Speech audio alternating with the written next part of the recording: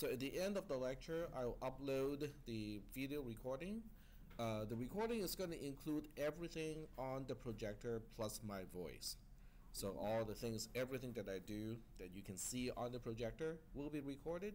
Obviously, things that I'm doing on the whiteboard, which I'll try to keep to a minimum, will not be recorded. But the voice will still be recorded. So when I talk about stuff, it will still be recorded.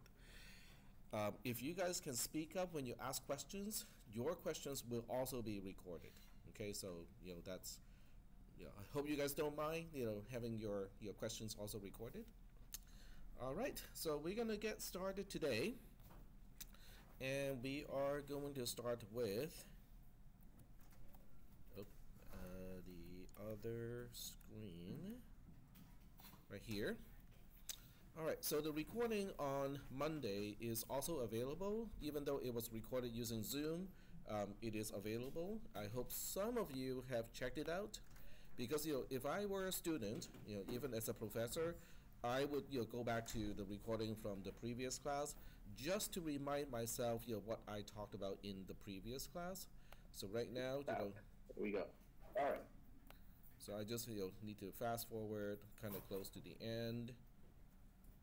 And this is a Zoom player. It doesn't work as well as YouTube. So sometimes it just has. What if you're reading that and go, I have no idea what this is? Okay. All right.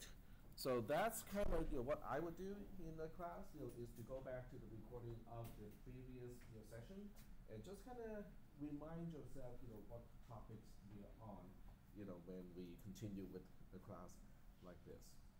So do we have any questions about the previous lecture or the lab from Monday? Questions? All right.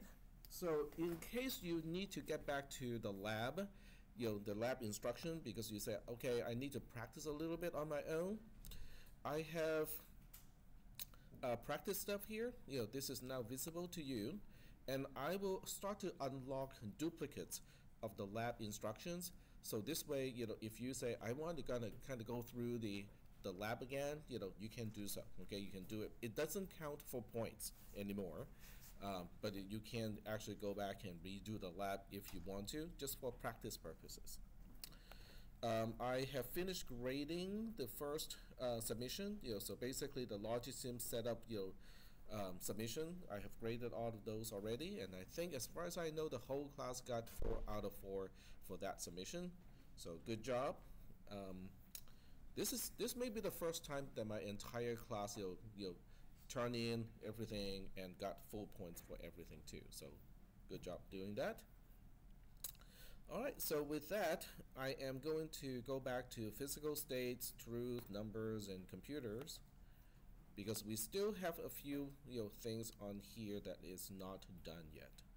And this is not the link that I want to use, so I'm gonna go back to the other link here. Go to directory. It's the same stuff, it's just it's a better presentation of the content. All right, so last time we talked about the truth table of a NAND gate. In other words, we have already finished the material all the way through this, all the way to the truth table. So are we doing okay so far? Does everybody remember that this is where we kind of stopped the reduction on Monday? Very good. All right. So if you're nodding and you go like, yep, I got it. Great. You're either paying really a lot of attention in class, you took notes, or you just reviewed your own notes prior to the class, or watched the video prior to the class. On the other hand, if somebody is going like, I have no idea what we talked about last time, at the beginning of the semester, like the second class, I won't start to worry just yet, because there's still time to catch up, but it's not something that people want to kind of keep doing. Okay, so it's really important to keep up with the material. So what we do today, or what we do now, is to talk about why NAND is all that we need. So in order to do a NOT gate, instead of just saying the negation, this is, by the way, the mathematical symbol for negation, and this is the mathematical notation for NAND. So not x is the same thing as x NAND x. So the question is, what does that mean, right?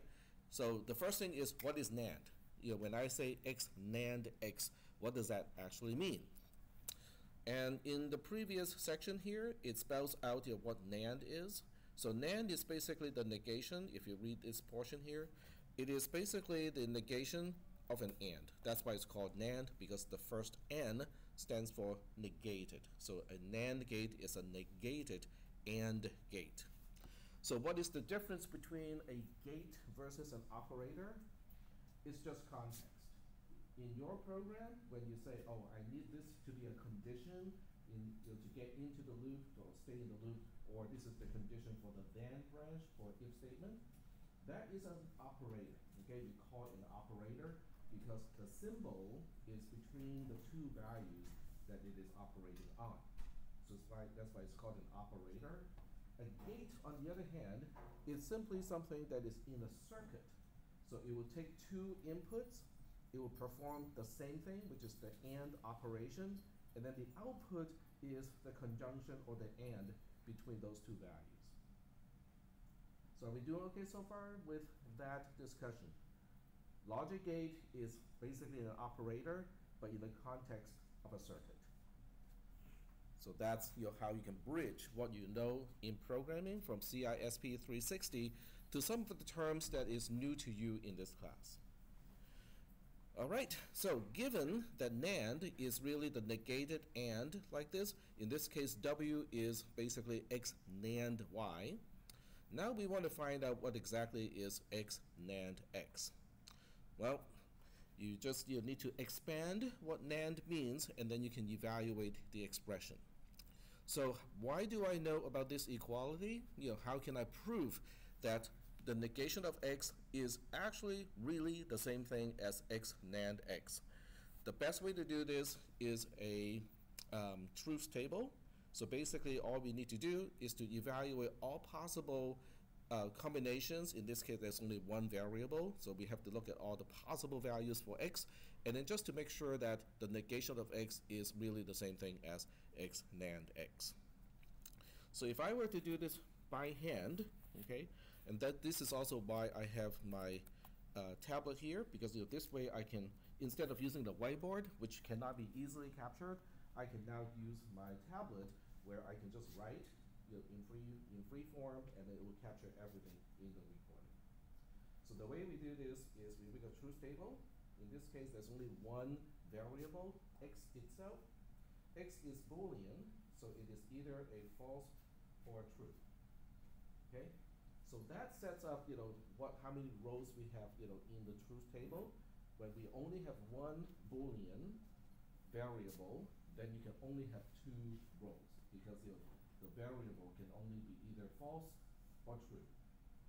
Are we okay so far with that? Okay. So the first column is going to be just the negation of x. I'm using the C++ operator here. Well, that's pretty easy. The negation of false is true. The negation of true is false. That's something that you learn from CISP 360 as well as CISP 300, even though the shape of the operator may not be the same. So now we go ahead and look at x NAND x. So x NAND x is really the negation of x and x. Okay? It's a little bit more complicated, but do we know how to evaluate this expression here? Okay, I'm putting a bubble here. Do we know how to evaluate that? Okay? So what happens when x is false? If x is false, then false and false is false. The negation of false is true. Okay, put it on here. And what if x is true? Then x is true, true and true is true. The negation of true is false, so we put a false here. Do you see how this column and this column have exactly the same value for every single row? That means the two expressions are equivalent. They are exactly the same. They can be used interchangeably. Is that okay? So this is how we can establish that, so if we have a NAND gate, we can use it to implement a NOT gate. We don't have to make a NOT gate out of transistors, because we can actually always use a NAND gate where both inputs connect to the same actual value. Then the output is just the negation of the input. Okay? So when we get back to the notes, it would also address the other operators that we are familiar with. The other one is AND. This is the mathematical notation of AND. So I claim that X and Y is the same thing as X NAND Y, NAND, X NAND Y. Okay? A little bit more clumsy, a little bit more kind of nested. So I make this claim. What are you going to do?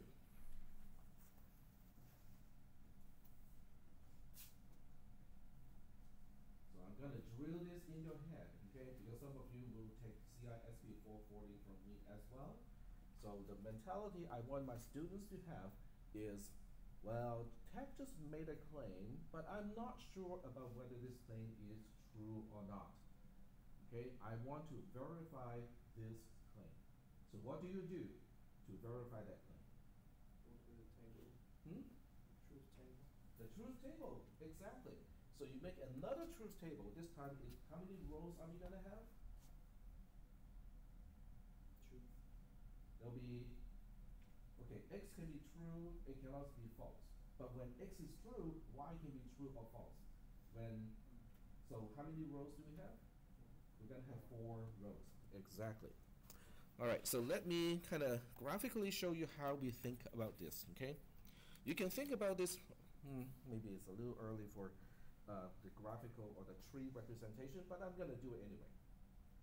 So if you think about this as a tree, okay, the first one is, okay, let's talk about X. X can be false, it can also be true. And then at the second level, we're concerned about Y. So when X is false, Y can also be either false or true. When X is already true, same thing, Y can also be either false or true. So that's why there are 4 possible outcomes when you have 2 independent variables.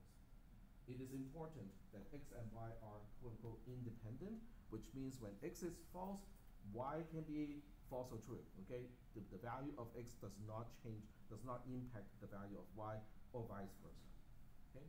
So in this case, we're gonna have 2 independent variables, X and Y. X can be false, Y can be false or true, Y can be false or true, and that's why the truth table has 4 rows in this case. So I recommend that you guys work this one out. I'm not going to work it out, but I'll give you the template. So on one column, you're going to have to evaluate what is X and Y. In the other column, you're going to have to evaluate that really kind of complicated thing, which is X, NAND, Y, the whole thing, NAND, X, NAND, Y. Okay? So you have to kind of evaluate for every single column, for every single row, figure out whether it's true or false. If in the end, this column has exactly the same value as this column over here, then the 2 expressions are equivalent. And you don't have to use Boolean algebra because the truth table is going to exhaustively tell you whether the 2 expressions are actually the same or not. So this is also why Boolean algebra sometimes is kind of cool, because the proofs does not always have to involve the use of algebra. You can use a truth table to get to the answer. All right, so this is my suggested activity for you. Does that mean I'm going to collect it and grade it? The answer is no. But does it mean that this might be helpful for you to understand the material? The answer is yes. So you have to kind of choose and make up your own mind to whether to do this or not, okay? And if you decide to do this, you kind of have to remind yourself to do it because we're in the lecture, you can do this after the lecture. All right, so we are moving on to OR. So once again, OR, this is the mathematical symbol of OR. This is not, this is OR. And this time I'm giving you the actual derivation, but the derivation itself is not important. This is not CISP 440. So I do not expect people in this class to learn Boolean algebra. I will expose you to Boolean algebra. It's just that you don't have to learn it. If you're going to take CISP 440, you're going to have to you need to learn Boolean algebra in that class. If you have already taken CISP 440, then you should know Boolean algebra already and kind of be able to follow the derivation here. So these two classes are related, but they're not exactly the same. So I have to kind of keep the scope of this class to mostly assembly language programming and computer architecture, and then 440 will focus more on Boolean algebra and how to derive equations or expressions. So are we good so far with this? So what is the claim here? The claim here is if I just want to express x or y, it ends up to be the same thing as x NAND x, the whole thing NAND, y NAND y. Okay? So you can see how this is just a minor change from the AND, because this one is using x NAND y to NAND itself. This one is using x NAND x to NAND y NAND y. So they look about the same, structured about the same, but they're not the same. So once again, I would make this as kind of like a short exercise for you guys to do when you are out of this class and out of the lab time. This would be one of the things that you can do for the extra, well, in this case, 3 hours in today's lecture, because the lecture is an hour and a half. So that means that you are supposed to be spending 3 additional hours on your own when you're studying. And this would be one of those activities that you can do on your own. Now, if you do this, okay, and you go like, oh, okay, I'm getting it for the most part, but I'm not getting the same result that proves these two expressions are the same, you can bring it up. You can come to my office hour. The official office hour is right after the class. I actually have to go meet the dean today, but I still have half an hour or so. So if you do have questions, you can follow me to the office, and then I can try to address your questions. But I'm usually in my office from 7 a.m. So if you come to campus early, and you go like, okay, I got a few questions, let me just check whether Taff is in his office or not, you can do so. Okay, if I am in my office and I'm not in a conference or meeting or anything like that, just knock on the door, on the outside. If I'm in my office and I hear you're knocking, I'll come out and go like, okay, well, come ask questions. Is that okay? So, when you can ask me questions, it's not limited to just the published office hour. Okay, just about any time you see me and I'm not busy doing anything else, go ahead and ask questions. Are we good so far? All right. So we can use truth tables to show validity of the NAND emulation of the other commonly used gates. This is a good exercise to make sure that you understand the NAND gate is, your understanding of the NAND gate is correct. Okay, so not too much going on here. The next paragraph is really just a lead-in to base conversion, okay? How do we represent values when all you have are zeros and ones? Okay, so before we go there, okay, I just want to remind you that 0 is and false are pretty much the same thing, because physically it just means the voltage at the gate is low, okay, close to 0. What about 1 and true? Well, it just means the voltage is quote-unquote high. Is that okay? So we're basically interpreting physical quantities, in this case voltage, to logical meanings, which is either a 0 or 1, or numerical meaning, which is, okay, the other one is false or true, and then numerical meaning is 0 or 1. Are we doing okay so far? All right, okay. So if we are doing okay, then we're going to move on to the next slide, or the next module. So my module, I started using the term module way before we started to use Canvas. So my module, you're basically referring to the content or the actual stuff that you need to understand in this class. They are usually pretty short, okay? Each one can be covered in 1 to 2 classes. There are certain occasions where it gets a little bit longer, maybe it will take like 3 classes or so. But each one is basically a little short, it covers a specific topic. So in module 0282, we are going to talk about what is a value, what is a number, and what does base have anything to do with it. I will point out where you can access this particular module. It is down here a little bit, right here. Okay, and this is usually just what I do.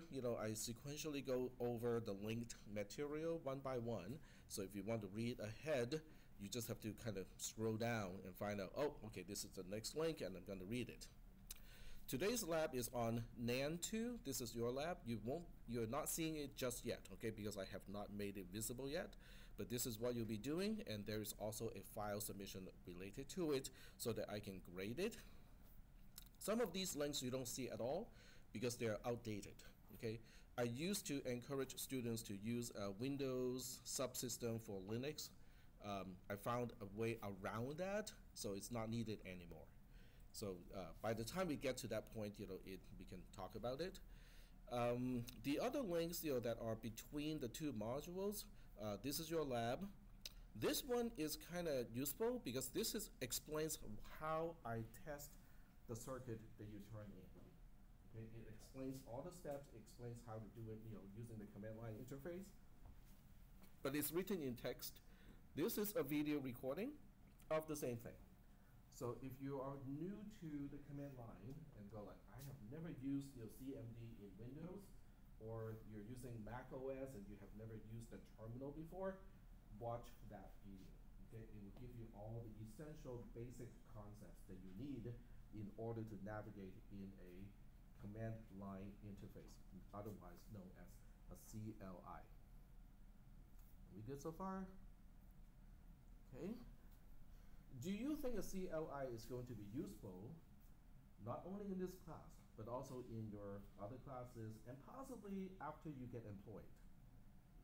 Okay, yep.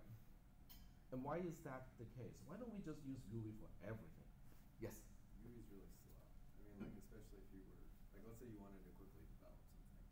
Why would, and if it's simple enough and you don't need a front end for it, just have it be a terminal application. And oftentimes that's the case. You just have basic terminal apps that just do whatever. So when you're doing like system administrative kind of thing, you do not need a full GUI. Right. So the nice thing about the GUI is, it has menus, it has buttons. When you hover over something, it tells you what it is and help you understand, how you can fill in the blanks. So it's good. But from the automation perspective, it's a nightmare. Okay, if the only way to do something is to go through the GUI, where you have to fill in multiple boxes and then click this button and then click this button afterwards, how are you going to automate it? If a robot that has eyes and hands so that the robot can do this, well, maybe. Okay, I think robotics is getting to the point where it might be able to do it, but command line is easy, because as long as you can type the command line, as long as you can type the command in the text window, you can put that command into a text file. In Windows, we call those batch files. In Linux or Mac OS, we call those shell files, or shell scripts. Then you can just run the whole thing. If you have a complicated procedure, that consists of like 40 steps, okay? If you were to do it by hand, it's going to be a tedious task. But if you can put all those 40 steps into a batch file, you just run the batch file. The 40 steps will be automatically executed. But the best part is, bash, even in a batch file in DOS, okay, which is the really archaic version of PowerShell, they can do conditional statements. They can do loops. So you can specify the logic of how to do something, and then it will do it automatically. So that means, efficiency. Even if you're not a system administrator, this can be super helpful. This is how I grade your homework assignments. I'm not downloading each and every single file, going to Logisim through the GUI interface, okay, load your file, click on that clock thing, observe how your circuit is outputting something, and then double check that against the key. I have a script to do it all automatically. I download every single circuit file in one zip file, and then I have one script which is written in JavaScript to do the whole thing. Short of entering the grades into your Canvas. That part can probably be done too. I just haven't gotten to that part yet. So, command line interface, useful stuff. You might want to get used to it. Yes?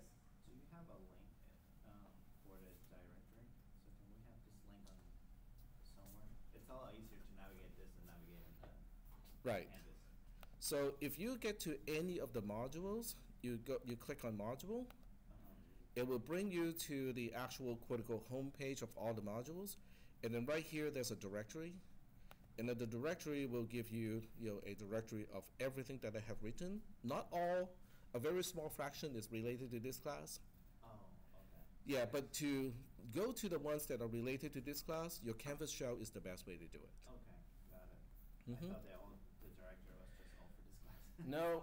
I write all kinds of stuff, and you guys are welcome to go to the directory and kind of read the other ones too. It's just that they may not be related directly to this class. Got it. Yep. Okay. All right.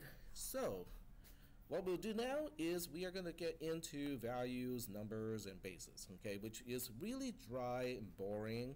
And then if you go through this whole thing here, it's all equations and numbers and text and stuff like that.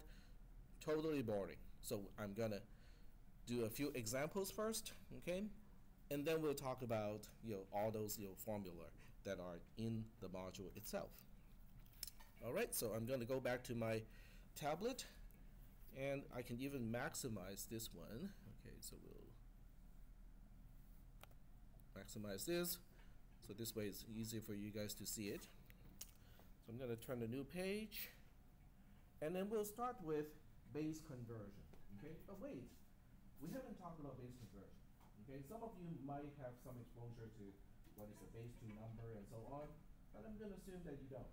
Okay, so we'll start with something that's even harder. You go like, why are you starting with something that's even harder?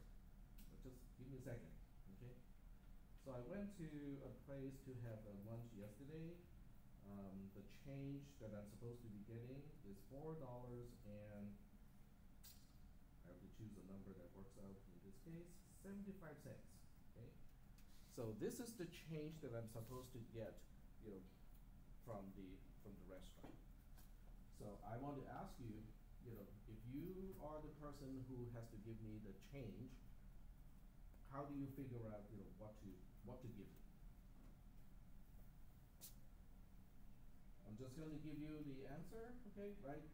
So the correct answer is 4 $1 bills and 3 quarters. Okay, you guys go like, okay, well, that's not hard. But why don't you just say, oh, I can just give you 475 pennies.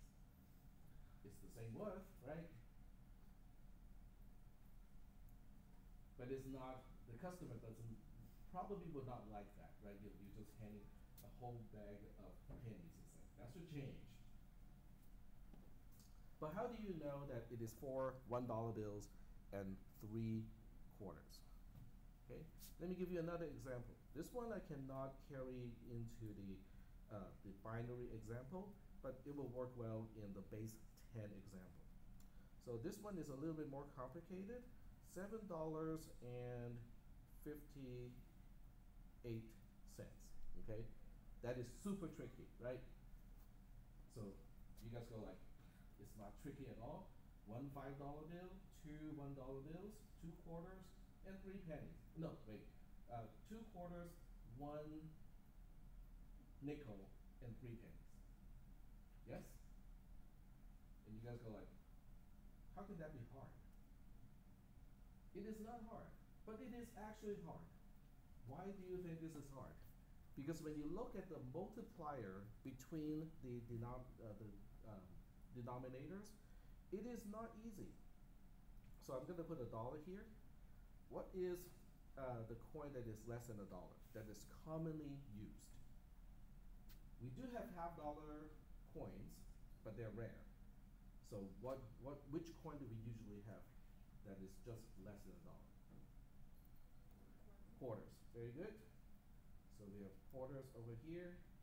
And then which coin is less than a quarter? A dime. And then what is less than a dime? A nickel. And what is less than a nickel? A penny. Okay, very good. And then on the other side, what is the most common bill that is in use that is more than a dollar? Oh, there's a $2 bill. Yeah, but they're rarely used, right? Right. So $5 bill would be the next one. Right. And then after that, $10 bills. And then after that, okay, hold on here, okay?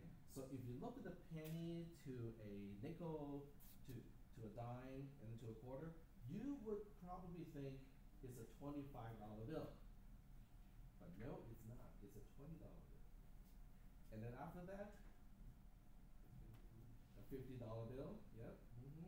Okay, so we'll stop here because I don't think I have enough money for a $100 bill to make it useful. So when you look at the actual ratio between these things, let's try to figure out whether there's a pattern. Here's a 5, right? There are 5 pennies in a nickel. There are 2 nickels in a dime. And then this one is kind of strange because we have 2.5 dimes in a quarter. And then we have 4 quarters in a dollar. And then we have 5 $1 bills in 1 $5 bill. 2 $5 bills in a $10 bill. 2 $10 bills in a $20 bill. And then 2.5 $20 bill in a $50 bill. But you guys managed to not only have all of this memorized, but you were quick to basically say, oh, okay, I know exactly what is the minimum number of bills and coins to use to make up $7.58. You already know more than base conversion. All right? Okay, so let's switch back to this example here. In fact, I'm going to make this one a little bit more complex, okay? So we'll try to figure out $5.75. So forget about this one. We'll try to figure out $5.75. But this time, we are using tax currency. Okay? So instead of using the US currency, which is what you see on the right-hand side, this time you're using tax currency. So now we will take a look at tax currency.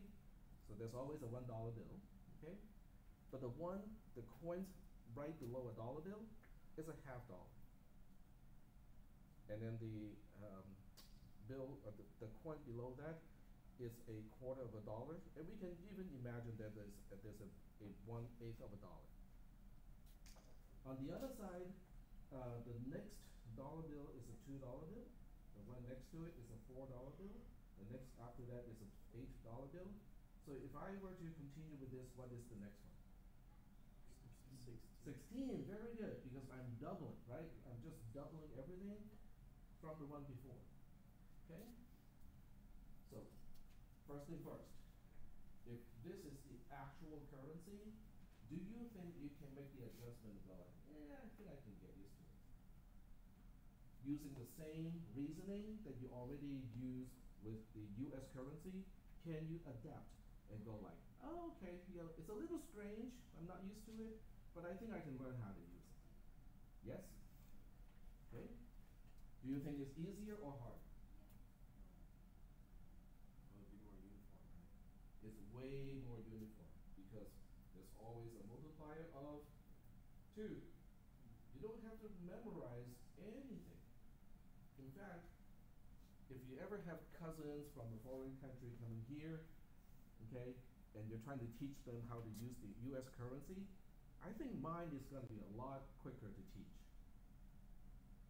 compared to the US currency because there's no regularity whatsoever with the US currency. But with this one, okay, a little strange, okay, because most countries do the multiplication by 10 or something like that. This one's all by 2. All right, so getting back to $5.75. What are you going to do? Well, we'll take a look at the $8 bills, the $4 bills, $2 bills, $1 bill, the $half dollar, the $quarter dollar, and the $8. Okay. And we try to figure out how many of each do we need to make up $5.75. Okay?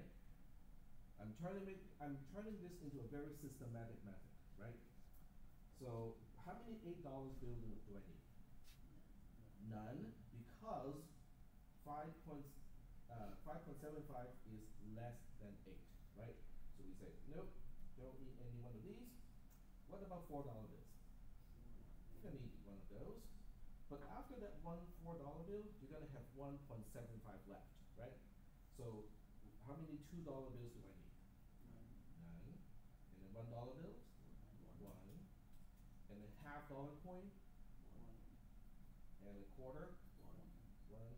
And there's a 0 here. Do you see how easy it is? There's no division involved. Because all you're doing is comparing. Is the amount that I still need to make up greater than or equal to the currency that I'm looking at? If it is greater than or equal to, there's 1. If it's not, there's a 0. There's no division. Because in US currency, you still sometimes you need to use division. Okay, not always, but sometimes you do need to use currency division. In this case, there's no division. But I think I see a binary number here. The binary point or decimal point is right here. So the way I write this binary number is basically 0101.110. And I'm going to use the parentheses to emphasize that this is a base 2 number. So this number is really the same as what we know as 5.75. And once again, I'm emphasizing that we are using base 10. Typically, we don't say this is a base 10 number because that's the default, but I'm just emphasizing that 5.75 as a base 10 number specifies the same value as 0101.110 in base 2. Are we good so far? Okay. So why do you think we are interested in base 2 numbers?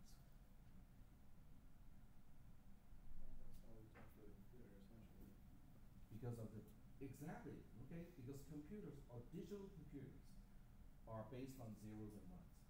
That we have established from the previous lecture on Monday. The logic gates, what are the inputs to that circuit that we built on Monday? A 0 or 1. So zeros and ones are the only 2 digits that we can natively represent in digital computers. Now I keep saying digital computers because there are analog computers. Not used much these days, but there are such things. Okay, so now let me ask you another question, okay? I'm gonna hold up and you will tell me how many fingers I'm holding up. Okay, so it is 5, right? That's 5. But it is also 0101 in base 2. How do I know? Because there's 1, 1, none of 2, and 1 of 4. So when you add them up, it is specifying the value, the quantity that you're seeing here on my hand. Okay? So the value is this, okay? The value itself has no intrinsic name. It is simply a quantity. The number is what you're seeing on the projector. 5 is a number in base 10, but 0101 in base 2 is also a number. In other words, a number is a way to represent a value. Okay, so let's give that sentence a little bit of time to sink in. Okay, what is a value again, and what is a number? A value is just a quantity. Okay, I can hold up a different number of fingers. Okay, that's just a quantity. When I say this is 7 and write down the 7, in base 10, it is a number representing that quantity.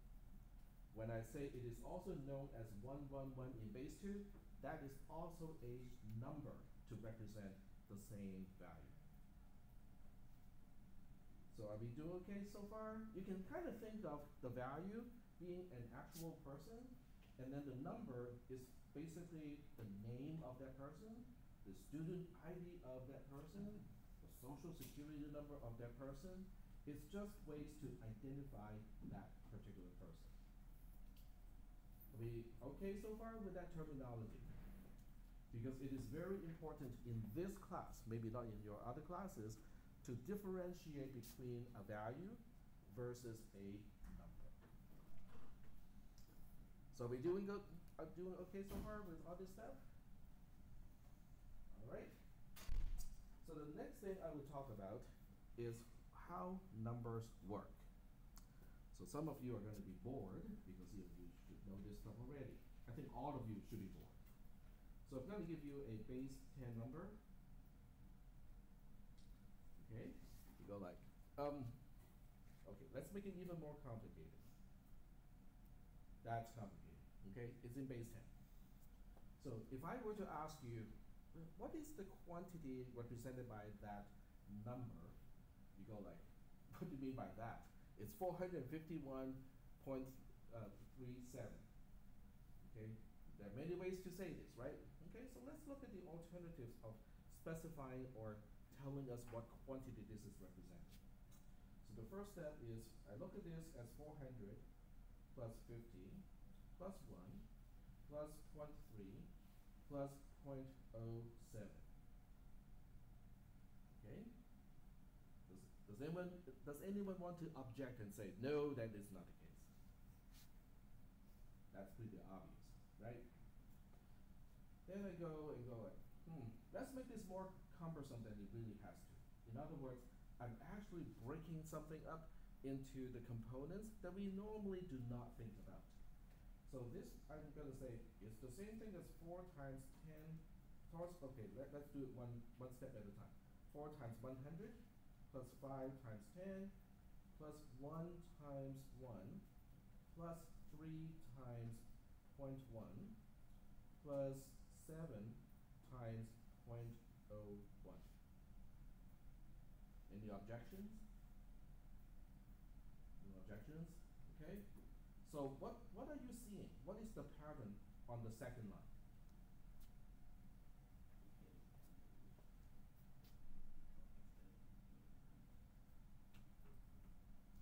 It's okay, if you don't want to, because I think you guys know the pattern already. You just have not figured out how to articulate that pattern yet. Right now, though. Huh? We're getting it on base 2. Yep. But adding, So yeah, first number. but I think from the looks of you, I think you guys can recognize the pattern already. Oh, it's a bunch of blah, and all of those blahs will have a certain pattern to it. Okay, we have a quantity from 0 to 9 multiplied by a power of 10. That's the pattern of each component of the summation. Is that okay? All right? So this happens a lot in my classes because what I typically want to do is to start with something that you are very familiar with, which is 451.37. You know what that means. But I'm breaking it up into components until we get to the point where, oh, okay, there's a pattern to this whole thing. Pattern recognition is very important in computer science and mathematics, but particularly in computer science. If you want to be a software engineer or a developer, what do you do as a software engineer or a software developer? What is the main job of those occupations? You write programs, right? And what exactly is a program? It doesn't matter what programming language. It can be C, C++, Java, Python, JavaScript. But what exactly is a program? Machine instruction. It's instruction to the computer, right, to a machine, so that the machine can follow the instruction to do something that otherwise would be very tedious and boring for us to do. Okay? That is abstraction.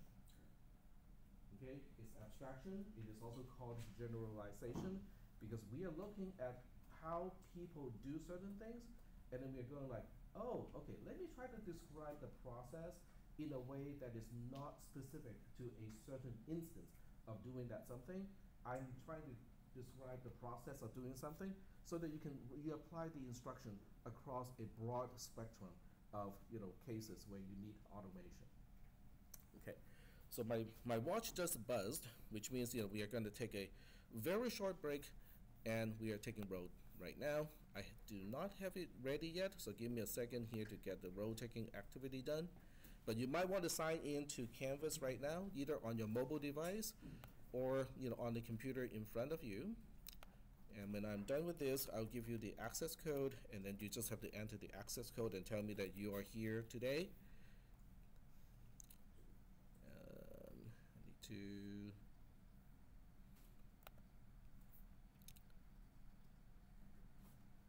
guys there we go.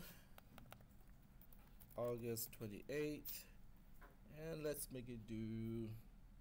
I'll give you guys like 12 minutes to do it, which is way more than what you need. August 28th, 11:30 a.m. Save and publish. So you should be able to see it now if you refresh, and then the access code is octopus. I'm going to write it on the board here. Octopus.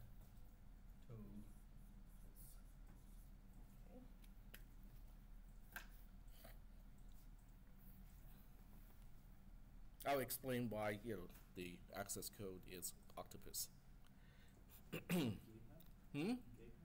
Sorry? GitHub? Nope. Nope, it's not GitHub. Because it's 8. 8 Hmm? lines, binary. Yeah, but I'm going to give you examples of in base 7. You go like, but 7 is hexa, it is hepta, not hexa. Hexa is 6. So 7 is hepta. Why do you use octo? Because octopus like us, octopi like us, want to drink beer.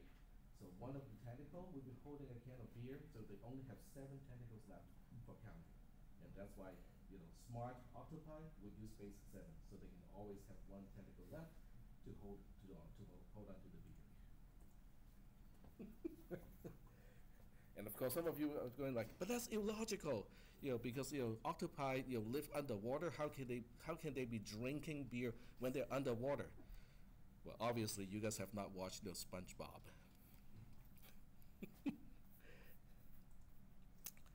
All right, so getting back to where we were. Okay, this is where we are currently at. And where's my tablet? Where did? Oh, right here. All right, so the next part is to go like, okay, let's express this even in a even more, kind of mundane form. Okay.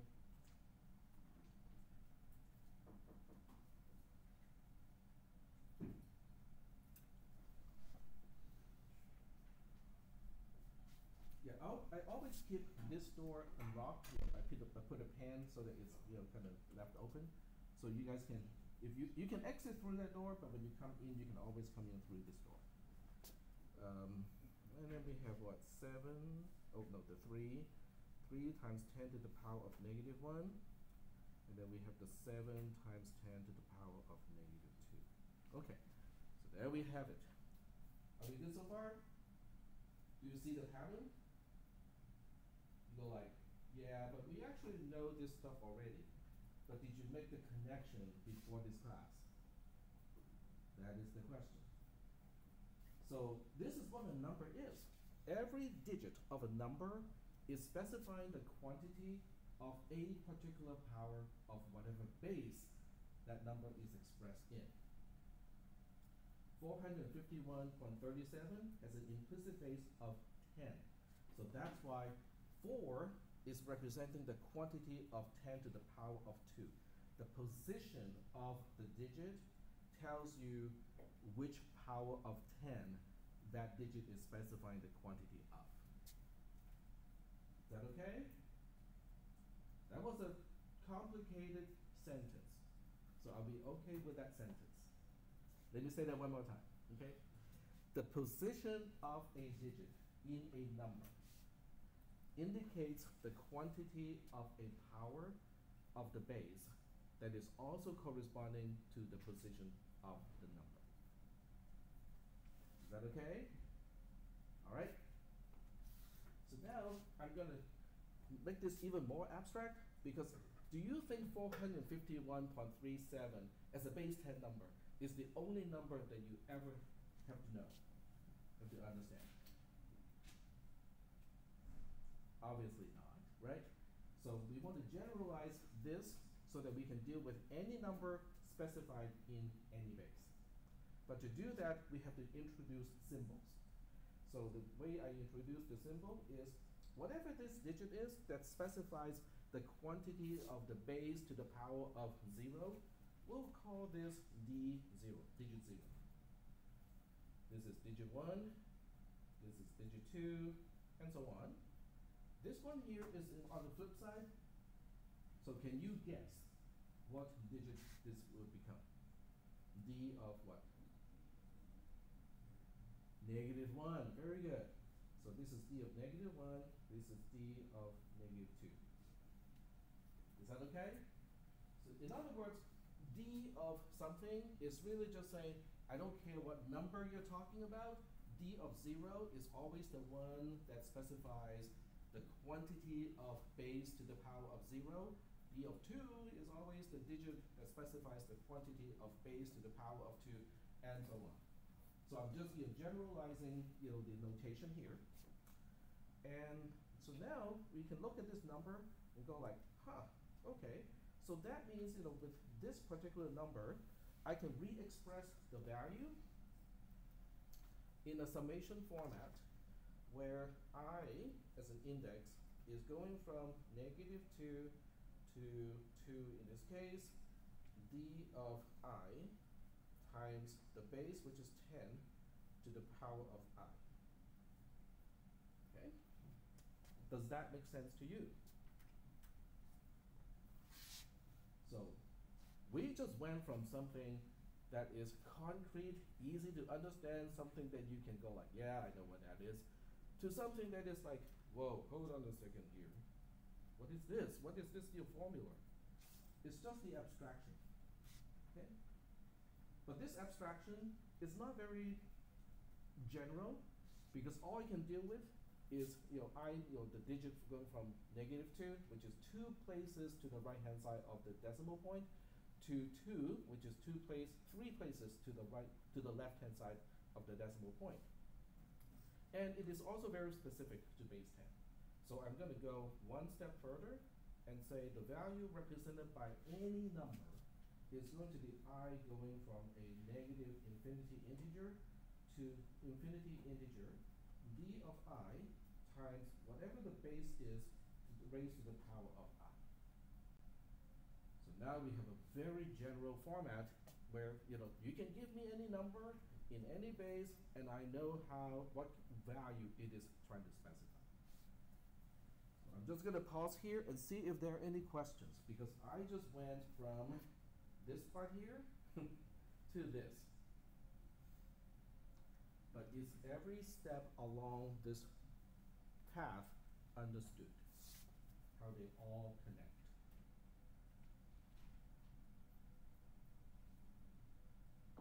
So we're good with the notation, okay? We're good with the transition between all the steps.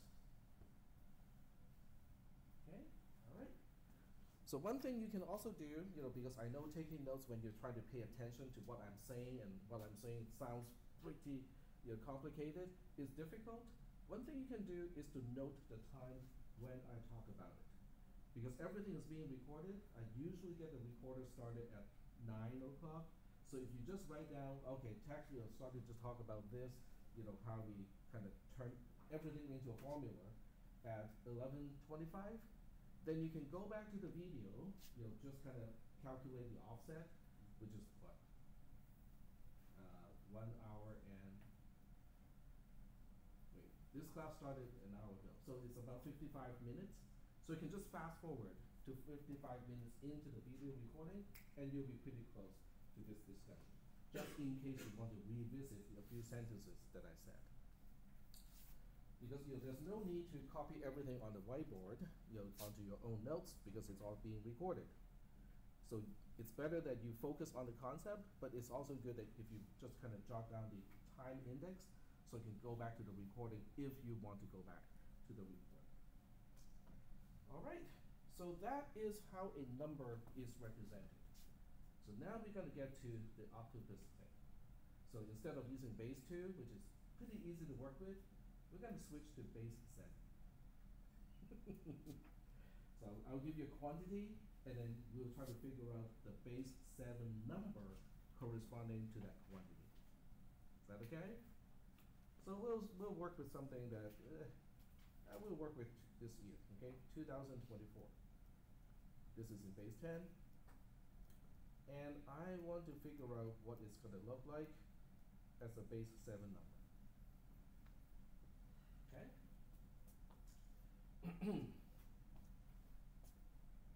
What do you think we should do in this case?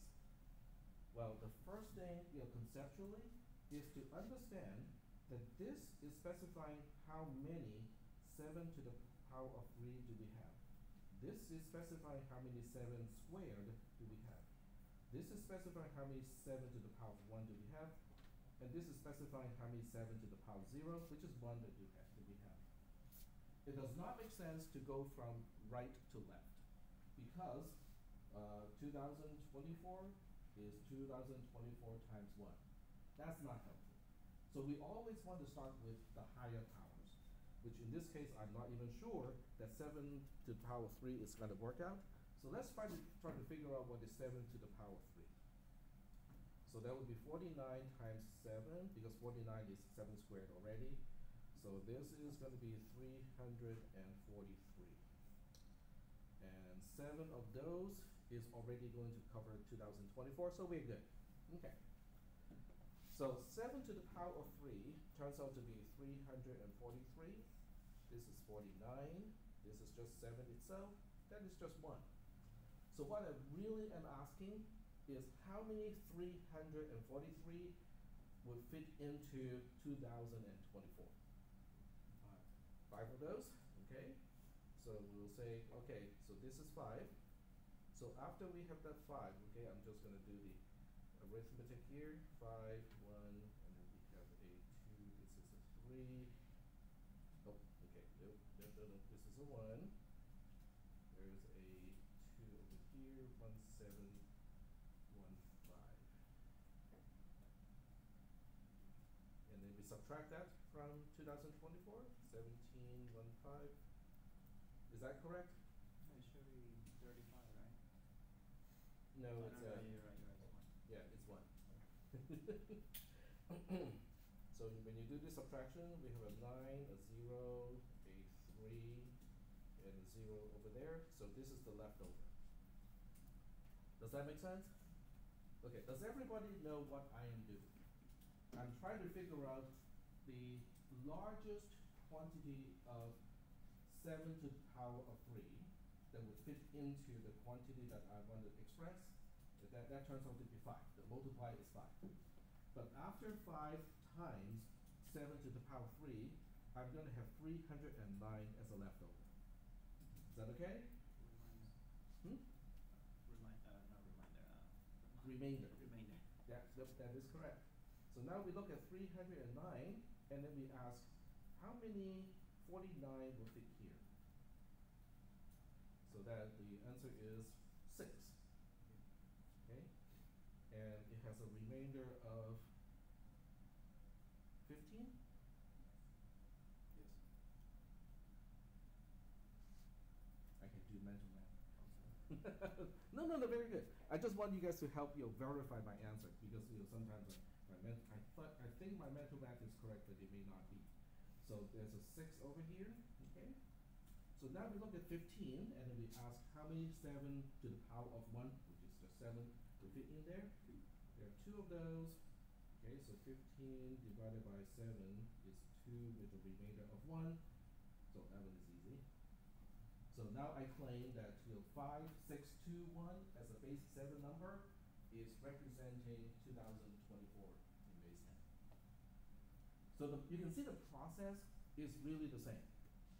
Okay, the base conversion process is starting with the higher power first, and see how many of these would fit in the original value. And then once you have that taken care of, you have a remainder, you just reapply the same technique to the next available power until you're done with expressing the entire number. Are we doing okay so far with this? Okay. So we can also go the opposite way. Okay, this time this one converts base 10 to base 7, but we can also convert from base 7 to base 10, which is actually a conceptually easier process. So we'll start with let's do the same thing. Okay, but this time we have 2024 as a base 7 number. We want to figure out what is the number in base 10 that represents exactly the same value. But this one is actually easier because we already know this is telling me how many ones we have. This is telling me how many 7s we have. This is telling me how many 49s we have. And this is telling me how many 343s do we have. So now it is just a matter of multiplication and addition. Is that okay? All right, so let's work this out. So now we have, I'm just using mental math here, 686 plus 0 of 49 plus 2 times 7, which is a 14, plus 4 times 1, which is a 4. So when you add up all of these, you end up with 704 in base 10. Okay? So here comes that nagging question again. How do I make sure that this is what TAC claims, right? TAC claims that 2024 as a base 7 number is the same as what we understand as 704 in base 10. But how do I make sure that his math is right? What do you do? Invert it. Go from one to the other. Exactly. So you go backwards, right? So you look at 704 in base 10. Use the process of the previous slide to convert it back into base 7. Now, it's not a surefire way because if I give you self-consistent, incorrect ways of conversion, it might just work out too. But it is still a good way to practice and double-check my math. So,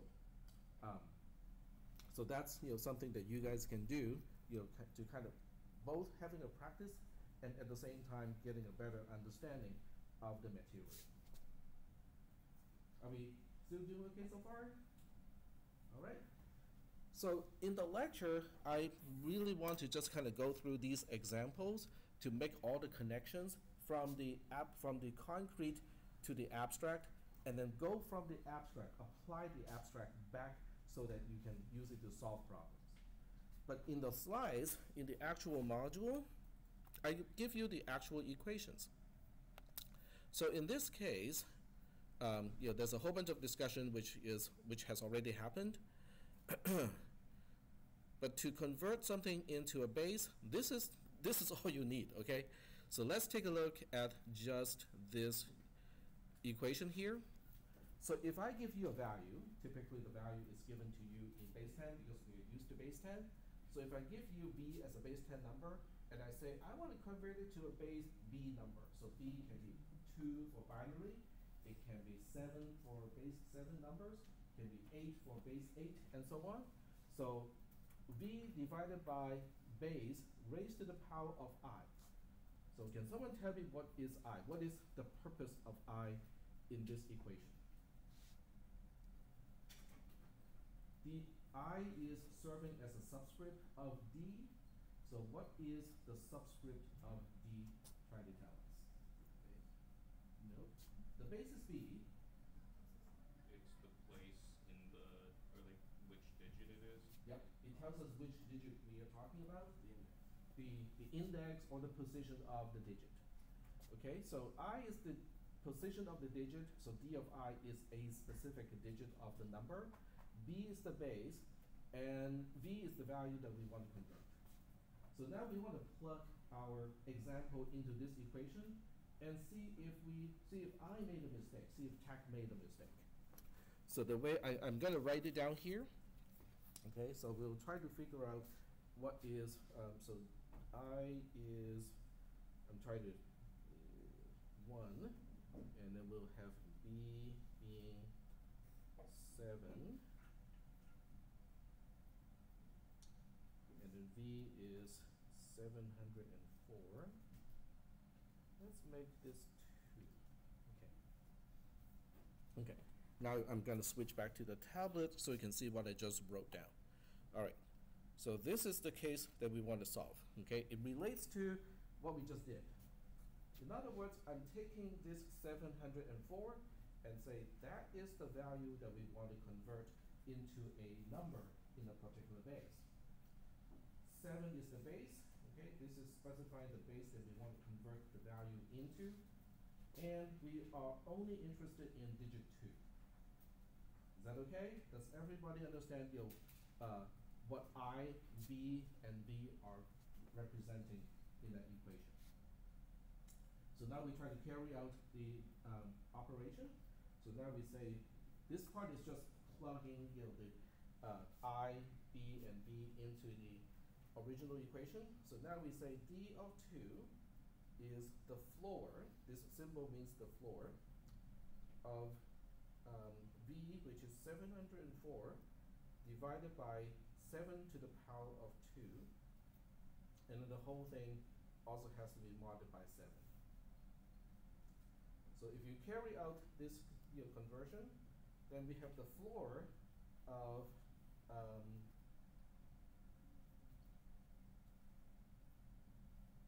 so it's 704 divided by 49, and what would that be? 704 divided by 30, basically 49 is 14, I think. 14 point something. Pretty sure it is. 14 point blah, blah, blah, okay? That blah, blah, blah is not going to be important because we're taking the floor of the value. The floor of 14 point something is just 14. 14 mod 7 is what? 2, 2. Okay, so Sorry, 0. 0, very good. That's right. It is the remainder of a division. So 14 divided by 7 has a remainder of 0. So this is telling me that if I want to convert 704 in base 10 into a base 7 number, the digit 2 should be a 0. Okay, does that match the base 7 number that we have in the first place? Okay, so let's take a look. This is what? This is digit 0, digit 1, and here's digit 2. So this is also a good way to verify that, oh, okay, so at least everything is self-consistent. Are we doing okay so far with this? So today's lab has nothing to do with base conversion, so you still have some more time, like over the weekend, to really let this stuff sink in, okay? But the whole idea is we want to have ways to convert between the bases. Are we still doing okay? All right. So the whole thing about base conversion is pretty much done, because if I go back to my slide here, this is the conversion process. So binary number is basically just saying, oh, okay, the base is 2, and that's all. Okay, because if you can work with base 7 number, you can work with base 2 number. So let me just kind of give you some additional examples, okay, so that you can have a little bit of practice. So this time I have 10110.101 in base 2. What is the number in base 10 that represents the same value? How do you do this? So what is the, oh, okay, you guys cannot see it, sorry. I forgot to switch back to the tablet. There we go. Okay. No wonder you guys go like, what's going on? Okay, so the binary number is 10110.101, but I want to represent that quantity or the value in base 10. So how do you figure that out? So the way they're learning this is you go from right to left, and then you put, you start by 1, 2, 4, 16, Mhm. right? And Yep. then from there, if it is a false or a 0, then you don't add that to the sum. You just add the values they give you by 1, and that Mhm. should give you the base 10. Yep. So a more spelled out way is to figure out what quantity is associated with each digit, but because the number is a base 2, right, so it's fairly easy to figure that out. And the whole idea of the decimal point, which is here, the whole idea of the decimal point is it is just marking where am I supposed to find the quantity of the base raised to the power of 0. Because without a point, I really don't know where is digit 0. So the point of the point is to tell you where to find digit 0. Digit 0 is immediately to the left-hand side of the point. That's all. Okay? And of course, if you are from Europe, you go like, no, you Americans have this all wrong. The comma is telling me how to find digit 0, and then the point is what we use to separate the 1,000 from the million and so on. Because they actually use the opposite to what we are used to. Okay, but getting back to this, okay, so this means we have 1/16, we don't have an 8, we have a 4, we have a 2, we have a half, and then we have an 1/8.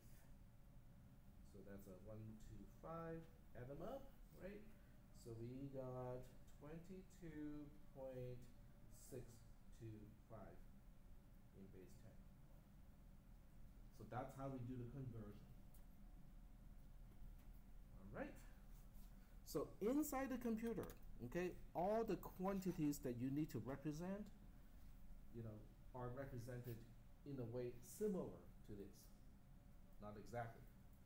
So your grade is not a whole number, it's not an integer. So there are different ways to represent real numbers. So pi, is represented in a certain way. So we'll get to that, okay? We'll get to double precision floating point number format, but not right now. So right now we are only focusing on, just looking at a number, do we know what value it is representing, or looking at a value to figure out what number it is representing. Yep. So this works, but in the computer, there's not a dot when they read the binary, correct?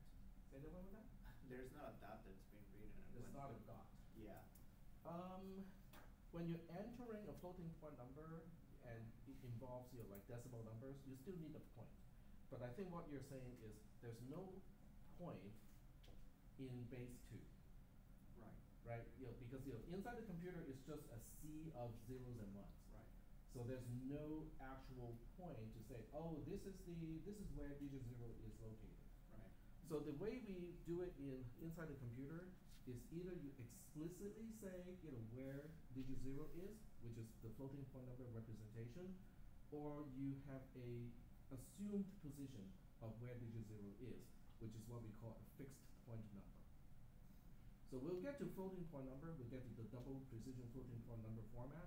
I'm not going to go over the fixed point numbers because they're not as useful in programming.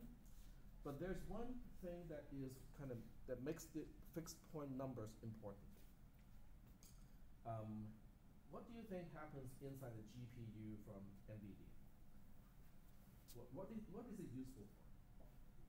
For those of you who are gamers, why do you spend $300 to buy a graphics card that has GPUs? Yes? Matrix multiplication.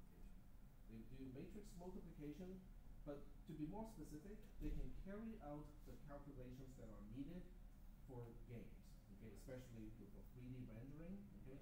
Where are the vertices of each polygon, and how do I map the texture onto something? Okay, so all of those involve a lot of matrix calculation. But they're not just matrix calculation, they're not matrix calculations using integers.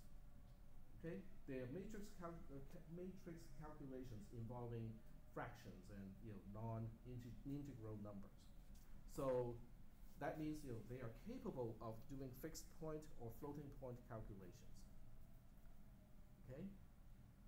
So next question: why why is NVIDIA worth $3 trillion now? Because of AI. Because of AI. Very good. Okay. So I like where this is going. And what do you think are some of the limitations of why what limits the companies from offering us AI on everything or inexpensive AI? So I think you got your hand up first, and then yep, go ahead. It seems like it's memory right now, isn't it?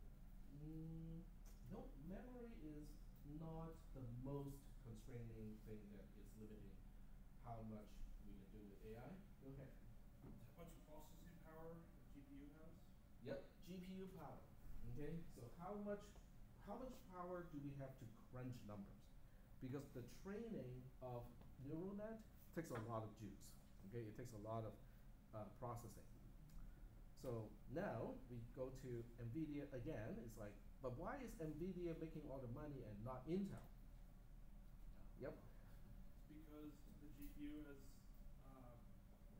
it can do a different set of instructions that a CPU can, but they're also very heavily market dominating with GPUs. Yep. So GPUs are by design suitable to perform certain types of calculation, like multiply and add. Okay, they combine those operations into one single operation. Where in a normal CPU, you have to go like, okay, here's multiplication, and this is addition. Here's multiplication, and here's addition. GPUs can do that like that. Okay. How many cores do you think you have on your gaming computer? The Intel or AMD processor. So what is a practical number of the number of cores on your CPU, the central processing unit? Anywhere between 4 and 16. 4 and 16, okay? And how many GPUs do we have? How many CUDA processors is on a medium price graphics card, like a $300 graphics card? Thousands, like 3,000? I know like the upper end is like 10. Yep. So there you go, I know right? my card has like 10. Wait, 300 or 3,000? They're very expensive. Well, let's figure it out. Okay, I'm interested to find that out too. So you will see me doing this a lot. In class, I'm gonna do a Google search, and I'm just gonna ask the question: how many CUDA, which is the name of the GPU processor, CUDA cores in a $300 graphics card? There we go. So it says it's a mid-range. So $300 is about mid-range. 3,584. So do you see how it is much more cost-effective to buy a $300 GPU or graphics card to accelerate your gameplay than to spend all the money to buy the highest end possible Intel or AMD processor? Because you can spend like $1,000 to get the top of the line Xenon processor from Intel. It's not going to help you squat with your gameplay.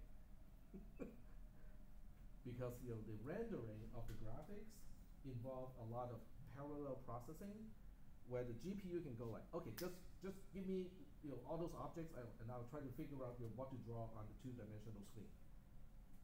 It can do it in Flash. And then your Intel processor is gonna like, oh, okay, I can do it one dot at a time. Not exactly that, but it's gonna be a lot longer.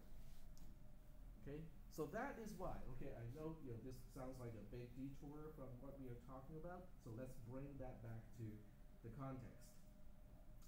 All right, so we know the CUDA processor can be used for all kinds of math calculation. It can do it really fast, and on a per core basis, it is inexpensive. Okay. So as it turns out, a lot of the neural net calculation to train the neural net to train a model involve the same kind of calculation as your games. Okay, so that's why even before the current AI trend, people have been using the CUDA core for doing AI training and whatnot. Okay, there are two main limitations. If you want to have your own AI startup company and you want to go like, oh, I got a great idea to apply this technology to blah, okay? There are two main limitations. One, can you even buy the chips? Because NVIDIA has been behind the curve curve in terms of production? Two, can you pay or do you have access to the energy? So as it turns out, the AI industry is consuming a lot of energy. So you can actually just read that up too. AI industry energy consumption. Isn't it close to enough the same consumption when mining? Oh, this is way more. Yeah, I think this is way more. Because mining is an individual thing for the most part. People just buy like, oh, I'm gonna buy 10 NVIDIA cards and then it will just double as my heater too in the winter. Because that's what it's good for too. So you can see that 8% of the US power by 2030, projected, is going to be used by AI stuff. That's national. 8% of the national energy consumption goes into the AI industry in 2030, which is just in 6 years. Okay? That is a lot of energy. We don't think about it that way, okay? If you compare that to the steel industry, where they have these gigantic smelters and they turn everything into glowing hot, red hot stuff, I think this is going to overshadow all those other industries easily. So those two are the constraints. Google, I know for sure that Google is already certified to produce power, so they can actually make their own power plant right next to the data center if they want to. So they're already planning for this because they know they're going to need a lot of power for AI related stuff. Okay, so wrapping everything back, I know you guys are dying to do the lab, but wrapping everything all the way back, what does that say to you? In other words, what career choices do you think, maybe I should look into it? Neuroscience. Computer science is one. No, neuroscience. Oh, neuroscience? Yep. Data modeling, data science, that type of thing.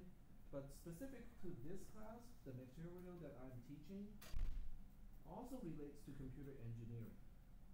And that is the kind of study where people need in order to design more efficient GPU cores. So I think that's going to remain hot for like at least the next 2 to 4 years. Is these companies like NVIDIA, Intel is trying to catch up, AMD is trying to catch up, but they all need computer, not software, computer engineers to help make the designs more have higher performance but consume less power, more optimized. So that is how everything kind of relates back to this class. This class, for the longest time, people take this class only because it is one of the requirements to graduate with a computer science degree. But I think there's actual practical value in this class now that NVIDIA, AMD, Intel, they're all trying to compete and they're trying to come up with better and more efficient designs. And one last thing, I'm going to open up the lab. Did you guys know that the CEO of AMD is a cousin of the CEO of NVIDIA? I just read it like. I did not know until this morning. Yeah, it came up this morning. Yep, that was a feed. So I just found it to be quite interesting. Well, both of them used to work at AMD, right? If I recall, Jensen one used to work at AMD, and then that's when he went with NVIDIA, I think. Did he also work at SGI, Silicon Graphics Incorporated? Yeah. Because that is the origin of all the GPU stuff, is SGI, Silicon Graphics Incorporated. They got bought by AMD, and maybe at that point, Jensen Huang, got into the whole GPU stuff. Yeah. ATI at that point, right? Oh, right, there's ATI in between. So Yeah. there's Silicon Graphics Incorporated, SGI to ATI, and then to AMD, and then they split, become NVIDIA, and so on. And that's why AMD still has Radeon as their own line of GPUs. And Intel is way behind the curve. Well, they're way behind the curve in CPUs as well, but that's a different story. All right, so I'm going to release the lab so that you guys can start on it. So the lab today relates to the lab on Monday. You can download your own file back from the assignment on Monday because you're going to use it for the lab today. All right, so let me make it visible to you. Give me a second. We are using NAND2 here. So this and this are now released. There's an access code to NAND2, the lab, and it is called Nandroid. Negated Android. All lowercase. You're gonna write it on the whiteboard so I can turn off the projector at some point. So we have Nandroid. There we go. All right, I'm gonna stop the recorder and then I'll upload the